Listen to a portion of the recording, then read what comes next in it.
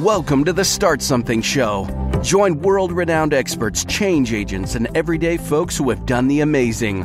All here to help you start something incredible. Now it's time to step out, live your perfect day, and create a legacy with your host, Tina Dietz. Howdy, Superstarters. It's Tina Dietz with another Backstage Pass for you, and I'm here with Lisa Marie Platske. For those of you who haven't listened to her show, and really, why would you do that to yourself? Of course you want to listen to her episode. But if you haven't, she's the CEO of Upside Thinking, Inc., and she creates high-performing leaders, coaches people from around the globe, and has a focus on connection, leadership, and positioning, all of which we are going to talk about today. Lisa Marie has also written some really extraordinary books. Really love her writing style. And she has this fascinating story about coming from a background of law enforcement and not behind the desk law enforcement. So bringing all of that to the table to help us be better leaders. So just as a side note, you can check her out at upsidethinking.com and check her out right now. Lisa Marie, thanks for joining me back here on the Backstage Pass. Woohoo! Thanks so much for having me, Tina. Yay! Okay, cool. Yeah, so you have a focus on, we're just gonna dive. We're gonna just go. Cause I'm all revved up because our episode was such high energy and I was like ready to rock this out, today with you. I'm ready I gotta for the calm spin. down. Let's go. I need to take a few deep breaths. This is why I like having my own shows, because I could just be myself. And this is, take it or leave it, right? It's the way we are. But that's one of the biggest keys to what we're going to talk about today anyway, is to get to be yourself. So. Perfect. Well, yeah. So let's talk about that. You've got these three areas: connection, leadership, and positioning. And they are distinct and they all kind of fold together. I've heard you say that connection is the new currency. What does that mean? Ooh, what a great question. Connection, the new currency. I believe that when you connect with people, there's this element of touch. Sometimes comes through spoken words. It sometimes comes from something physical, but, a connection is like this, if you can envision, like a lightning bolt, there's this energy between two people. And when you choose, sometimes people will use the word networking or I'm going to build a network. And that's something that you don't need another person's permission to add them to your network. You can say, oh, this person's, we're in the same network together, or, this is somebody that I network with.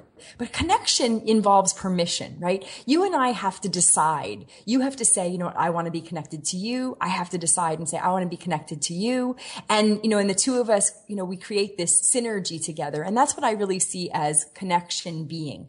And so the reason why it's a form of currency is because in today's world, it's really less about the knowledge that you possess and more about your circle, your sphere of influence, if you will, which is, all leadership is, which is influence. And there's a wonderful African proverb that says, I am the connections that I weave. So who I am in the world, it speaks volumes about who it is that I touch and I'm connected to.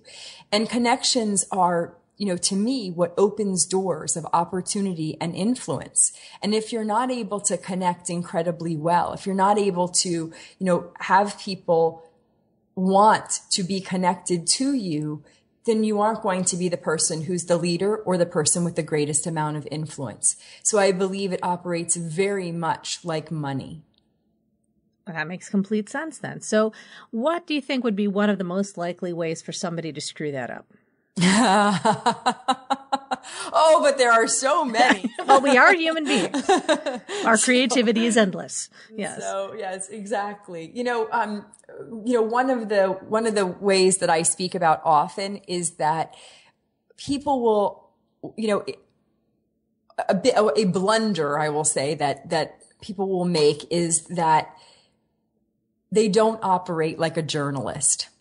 And so journalists are masterful at asking questions, the who, the what, the where, the when, the why of a situation.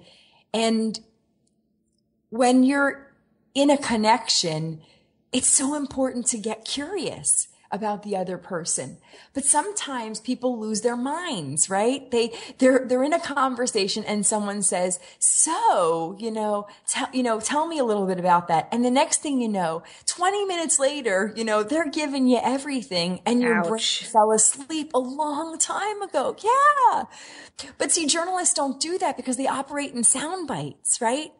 So it's more about understanding that the connection is more like, a courtship. It's not a one night stand. You don't have to get it all done the first time you meet someone. Right, exactly. So that I would say is a huge blunder that people make, and sometimes consciously, and sometimes completely unaware. Exactly, and our mutual colleague Sean Duperrin would call that the cycle of reciprocity. That give and take between two people. That is so beautiful. And some of the research that's been done on listening shows that most human beings are only good for about 17 seconds before we have an urge to interrupt. Yes. So if you're thinking about talking to people, it's probably a good idea to think about talking for about 15 to 20 seconds and then asking a question back. So, oh, heavens. I think I might have violated that in our earlier interview. Oh, no, not at all. See, it's different. We have full permission here. Oh, good. It's all full. Everyone is welcome, just as you are. We're all perfectly imperfect here. It's beautiful. No, but it's true. It really Yeah. is true. It's almost like you should should have this little stopwatch that, beep, your time. Like playing chess, right? Here's my move. Click, your turn. Yeah. So then moving into the leadership sphere, what do powerful leaders do that everyday Joes don't? It goes back to, that element that we just spoke about. Great leaders ask great questions. So they don't just ask any question, they ask great questions. And that, ties into emotional intelligence. It ties into so many elements of being able to be a standout leader. When I first started, the business, and I said, I want to transform lives through leadership development. And I really believe that leadership is the key because leadership is influence. I mean, Tina, that sounds great in theory, but what the heck does that mean to people is really what I was up against. And getting a small business owner to consume that or to really say, the thing that I need to invest in is leadership. I mean, it didn't compute. No, because they think they need to buy ads. Right. Yes. Exactly. Yeah. Exactly. And so I had to really say, okay, so then what is it? So then what is it, and continue to go down that, digging deeper. And leadership is influence. And so if you have no followers, you're not the leader. And if you have no clients, you're not going to be in business very long because that's what the influence is getting people to want to either, partner with you or buy from you. And so, I found that, great leaders are people who just ask great questions so that people want to be closer to them and they see them as somebody who is an influencer because of the questions they ask, not necessarily because of the answers, because people really want to, we all, me especially, and, I have found most people want to be valued, appreciated, and loved. And that's really it. And so when you're someone who's asking questions, you're saying you matter, you matter, you matter, you matter. And when those questions are even more tied to being interested about me sincerely, you become someone who is influential. Now, I have an example for you, and I want to know if you're going to agree with me on this one or not. You had mentioned in your episode of the Start Something show that one of your first contract as an entrepreneur after you had left your career in law enforcement, that in a nutshell, that you had received because somebody who was influential and was interested in what you had to say overheard you having a conversation with somebody else where you were adding value to that person. You were doing a lot of leadership conferences and leadership workshops and things like that. And this person overheard you and was so drawn to what you were saying. They were like, yeah, she knows what she's talking about. That led to further conversations and ultimately led to this very nice contract. Now, As someone who is, let's say, small business owner, entrepreneur, consultant, coach, whatever the case may be, out networking, out having conversations with people, I think a mistake that people make is telling people too much about their expertise rather than showing and demonstrating their expertise through asking good questions. Would you agree that that's the case? Oh, absolutely. Absolutely. Absolutely. Because then you're stuck in the convincing game. Let me convince you how great I am. And that's the reason why I got interested in positioning, because you're not convincing. You're in this space where the other person is important. And I think that sometimes gets lost. So absolutely. That's a great example of sometimes where things blow up and they go wrong. Exactly. And it's so much easier to ask questions of somebody and trying to draw them out rather than platform, right? Yes. And when you go out and you're networking, you're not selling. No. You're in, if anything, you're marketing. And that means, you're doing your research by finding out. That means asking questions. Do you have any favorite questions that you like to ask people you prospectively might want to work with? I do. I have, genuine interest in how people got started in their industry. Yeah. And so I like to ask about that, how someone got started. It's interesting, the stories that people are willing to share and disclose. And I like to ask about growth, like, whether or not they right now are in a period of growth or whether they're in the period of slowing down. And of course, I ask that as an open-ended question, not like, are you in a yes or a no?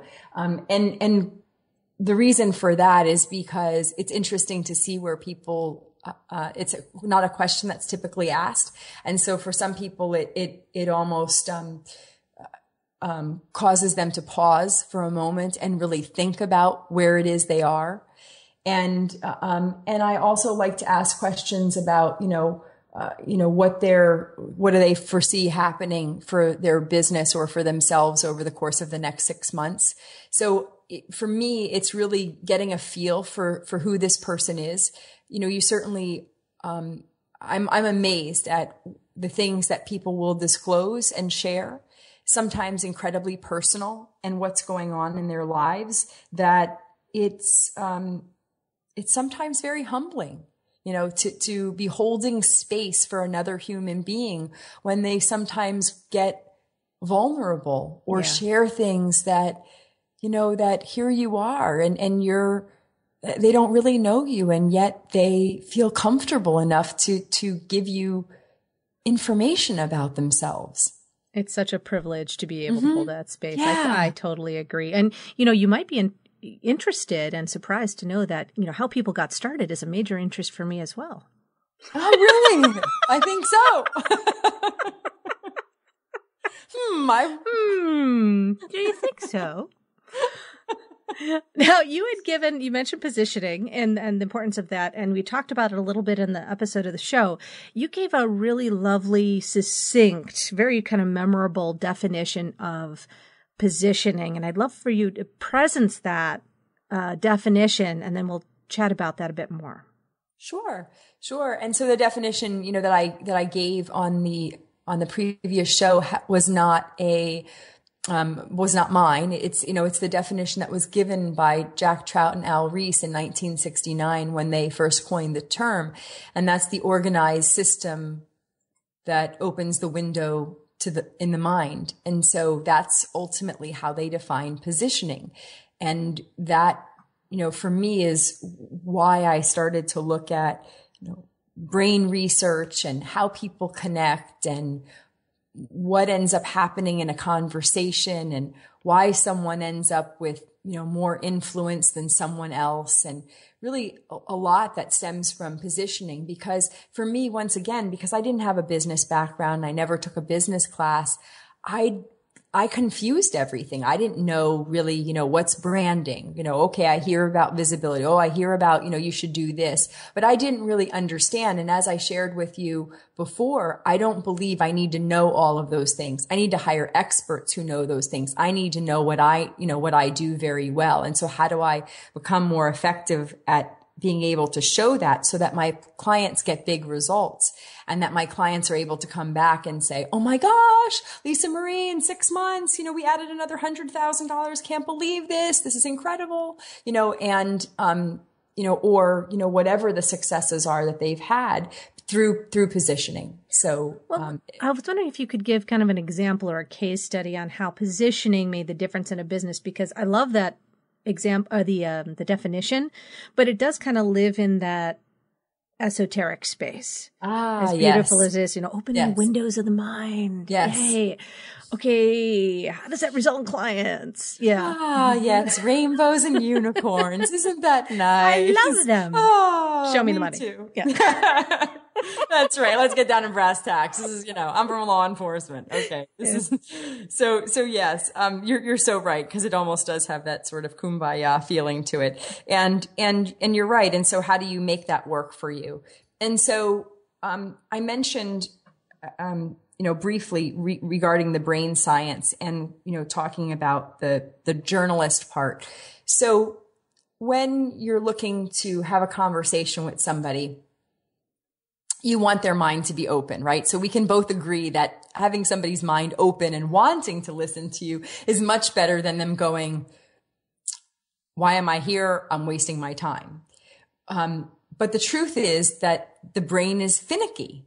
And so ultimately it's always looking to conserve energy, and it's always looking to say, is this really where it is that I should be spending my time? And it oftentimes goes off on little tangents. So you might, be standing there paying attention. Looks like you're in conversation with somebody. Somebody asks you, what do you do? And you're just so excited to share with them what it is that you do. Only you don't realize that this is like a trap. Like in front of you, they've laid they've dug this big hole, and they have, twigs and leaves. And once you say what you're going to say and step forward, you're going to fall into the trap, never to be seen again, if you use certain words. Okay. Yes. Okay. So, and you may have experienced this. I certainly know I have. And so, and that is because one of the phrases the brain cannot understand, it does not compute, it saves energy, is I am. And how many people, when they're told, what do you do? Will say, I'm a fill in the blank, right? I'm a coach. I'm a trainer. I'm an award-winning author. I'm a massage therapist. I'm a realtor. I'm a lawyer, whatever it is. And the brain doesn't compute. And then once that doesn't compute, it also, once again, because it's processing, it's doing its job, it's now saying, and I don't need that anyway. Okay.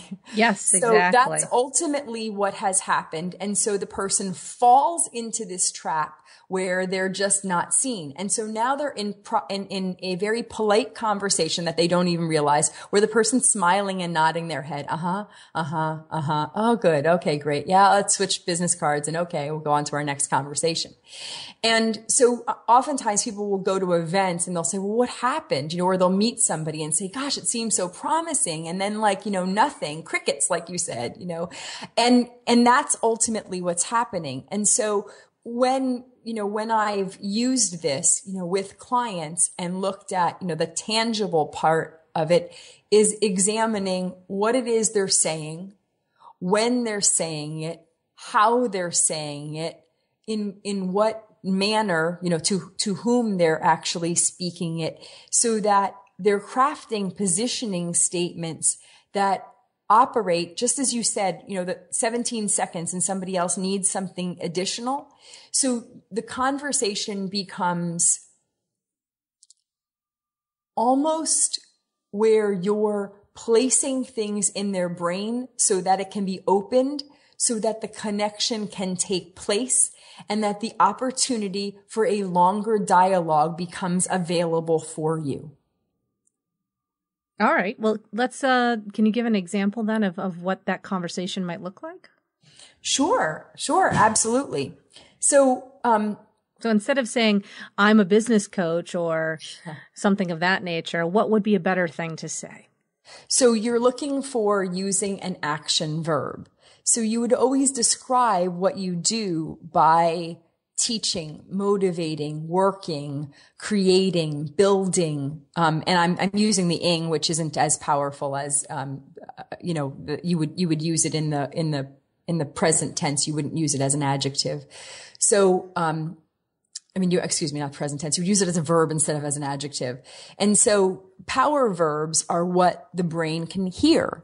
It hears things that are doing. And so if somebody were to say to me, hey, you know what? So what do you do? I'll either say teach or I'll say I work, with women who often feel like the world's best kept secret. Oh, very nice. And so that opens up a curiosity. Ah, yes, absolutely. So if I said to them, I'm a leadership coach. How does it fall? How does it feel? There's nowhere to go with that. Yeah, it's just kind of like, wah, wah. That's nice. Right, yeah. Exactly. That's nice. Good for you. Good for you, And so you enter into that polite conversation zone. And the truth is, even if you need what I have or don't need what I have, it really ultimately isn't about you buying at that moment. I'm not selling anything. All I'm looking to do is connect. Because if you and I can connect on some way, shape, or form, we have the possibility of opening doors and sharing resources. But if our conversation falls flat and there isn't a connection, and I have something that you need, you don't get it. And if you have something that I need, I don't get it. And that's oftentimes what happens is that, I went to an event and I, had this, this dialogue, where I positioned myself. And what's fascinating is the woman remembered me and went home at night, and we had gotten into a conversation, and it actually had to do with my speaking. And, her brother, who happens to be a senior vice president in an organization, was looking for a speaker with a similar topic, and she connected the two of us. So the opportunity comes from the connection. It doesn't come from the initial conversation, and it doesn't come from, the dialogue. It comes when you and I make the decision that we have something in common, something that is aligned that makes us want to remain connected. And so this is where we have to take a look at what is that thing that you do or that you produce or that you cause or all of that. So you can say things like, I work with women who often feel like the world's best kept secret. Yes. Yes. Yes. See, it all fits together. All right, cool. So, how could somebody start kind of moving into this idea of thinking about, well, what is my positioning? Are there any questions they should be asking themselves? Absolutely. Absolutely. And that's really something that I feel is an important action item for anybody to do. And it's crafting positioning statements and practicing them. And so a positioning statement it has to do with what your experience is. It has to do could have to do with length of time. It could have to do with, the ways that you that somebody has spoken about what you do or your results. So for example, in conversation, if we followed that up and I added additional positioning statements and somebody said, oh, that sounds interesting. So how do you make that happen? So then a way to potentially for me to use that as a positioning statement is I would say something like, well, over the past 10 years in owning my business, I have had people come to me where they were overwhelmed, overworked, or completely unsure of how it is that they could get seen, heard, and rewarded for their brilliance. And after working with me, clients have moved from $50,000 to $250,000 in their business, added hundreds of thousands of dollars, gotten the largest bonuses, and been able to travel around the world without having to change who they are. Now that I gave you in a short period of time, and it tells a story without a middle. It tells a story by giving you the beginning. It tells a story by giving you the end. And it also positions me as the person who has the expertise. But I haven't engaged you in saying, do you need this, or can I help you, or any of that. No, because it's the next part. It's the nature of storytelling. It's like when you hear the beginning and you hear the end, we are automatically programmed, again, going back to opening up the mind, to say, what the frick happened? I need to know what happened in the middle. So that is where then the draw comes from. And that is just very intuitive. It makes total sense. It's such a natural space to step into.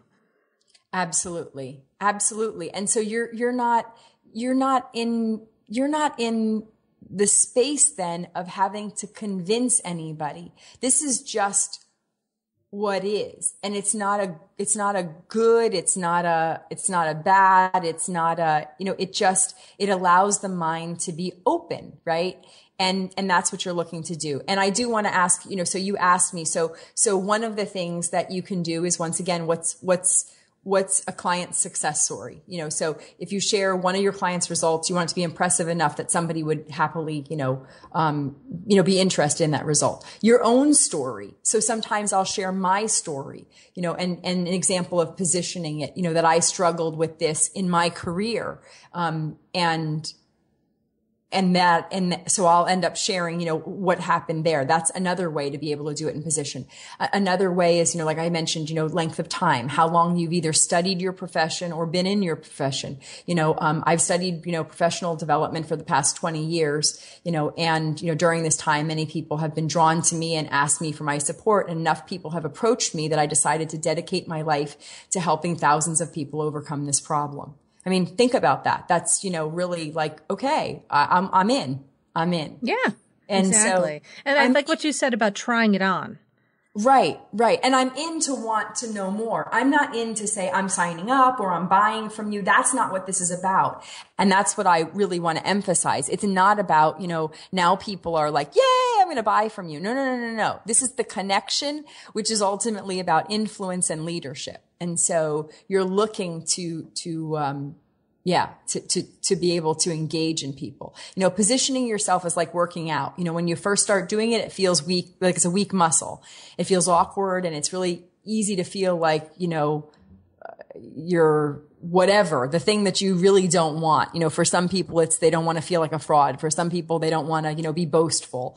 But, and so therefore they deposition themselves. But this muscle, if you flex it, it is powerful because it allows you to build influence and to do it in a way that's authentic, where you don't have to change who you are. You get to be who you are. If people don't like it, it's okay. They're not your people.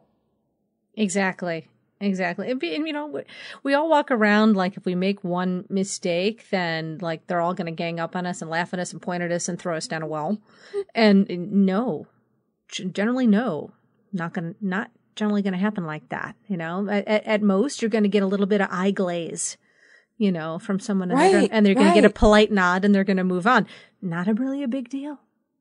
I like to use the analogy. I adopted a street cat years ago, and he was a total stray. He'd totally malnourished, and kind of, fed him up. Became kind of fat and sassy. But he never meowed. Until one morning, I woke up to this really weird sound. So cats don't meow to each other. They don't communicate with meowing. They only do it with people, which a lot of people don't know. This cat was sitting in the stairwell practicing his meow. And let me tell you, his meow sucked for a while. because funny. It was like this rusty, really strange sound. And he practiced that damn meow until he sounded like a regular cat. He had to practice finding his voice. And so, Superstarters, as you're listening to that, I want you to just allow yourself to be like that cat and go ahead and practice your positioning statements, practice your introductions. It's okay. Eventually you'll work out all the rusty bits and it'll become very normal. And then you'll be just like that cat who could get me to do anything from his different meows. That's, that's so true. Yeah. What a great story. And it's so true. And that's just it. I can't tell you how many times, there was this awkwardness because I didn't, because I said something that was sort of like, it fell out of my mouth, right? And it was like, well, that wasn't what I practiced. Like, what happened there?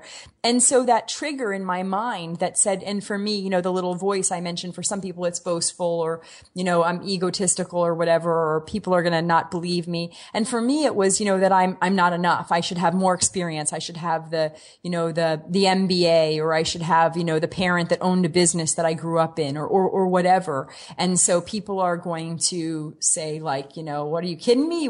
You were from law enforcement. Are you joking? Like, no way, I would never work with you. And so it's true. So I had to really get over it because there was that voice in my head that was saying that. And I'd be like, shh, be quiet, shh, and so sometimes when I would look to position myself, I would be like, oh crap, I know I just depositioned myself. And so it is practice, and so, it looks different, just like my first website and my first headshot look very different than today. Tell me about it. Yeah. It's like changing fashions and styles. We look at pictures of ourselves for myself back in the 80s and go, wow, I thought that was a good idea. Okay. Yeah. But at the time it was fine. Wouldn't go over now.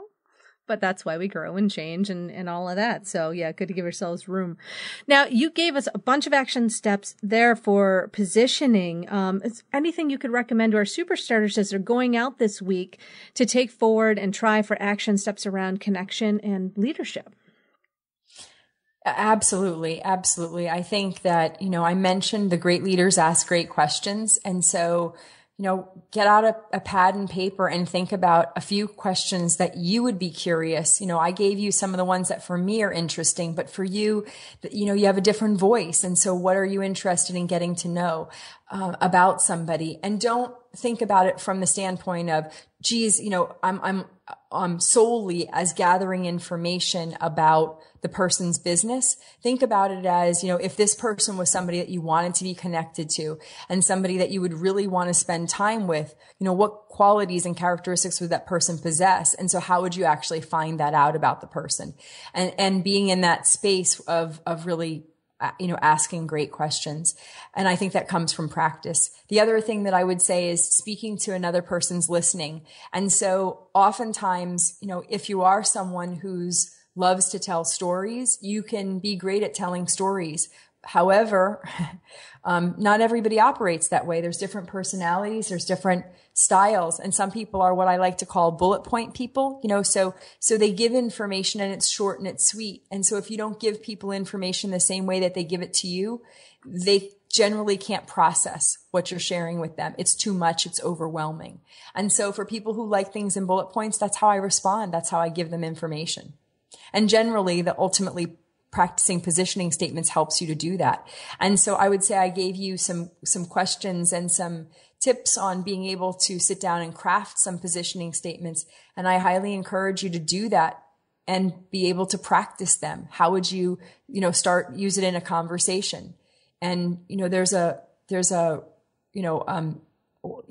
client of mine was actually putting something together and she doesn't have children. And this position was something where she was going to be doing some work with children. And so one of the things that she was, going to be writing and sending out was, well, I don't have children of my own. Here's where I, worked and served. And I said, absolutely not. That depositions you. You would never say that. And so, you would say something like, my work in this particular organization gave me some great experience to be able to understand really what's most important, for serving this population. And so a lot of times what happens is when we don't have things that are practical, practiced, or, when we don't really, things come out and they actually deposition us. And so that doesn't give you an opportunity for, that second impression, if you will, if it's already out there. And so craft those positioning statements and practice them, because ultimately, people follow the person first and then they follow their great plan. So this is about being someone worth following. Be someone worth following. I love that. That's great. And that is a treasure trove of action steps, Superstarters. So you have your mission for this week to get out there and, work on your connection, work on your positioning, work on your leadership, because ultimately it's you, baby. It's out, It's out you doing it and making it happen. So practice, just like anything else.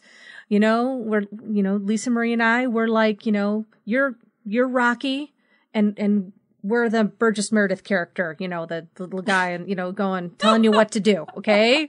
We're training you here. Get out there and do it. You got to do it. Go run up the steps in, Philadelphia, wherever you did. This is your version of that, going out and practicing and doing this. Same thing, different set of muscles. Absolutely. Yeah. Imperfect action is better than no action at all. Lord. So. And really, it's all imperfect action, even when it's good. So it's okay. It's okay. You can be the rusty cat. It's all right. Go be the rusty cat. I think this interview needed more analogies, don't you? Oh, definitely. Clearly. Absolutely. We clearly have, we're weak in that area. Oh, Lisa Marie, it has been such a delight having you back on the Backstage Pass today. I've said it before, you are a powerhouse of everything that you do. And I got to find a way to have you back again for something too. And I'm thinking, geez. I was just thinking, how can you and I play together? Oh, man, we'll figure out something. We're going to go commiserate about that offline, people. You can't hear that conversation. So there. So Lisa Marie, one last question before we release our Superstarters out into the world to go practice their meow. What's the legacy you'd like to leave? Ooh. There's a favorite quote that I have with Ralph Waldo Emerson, and it's a small poem, and I carried it around in high school and college, in my 20s, in my 30s, in my 40s, and at the end of the poem, it talks about, to know one life has succeeded because I have lived, this is success.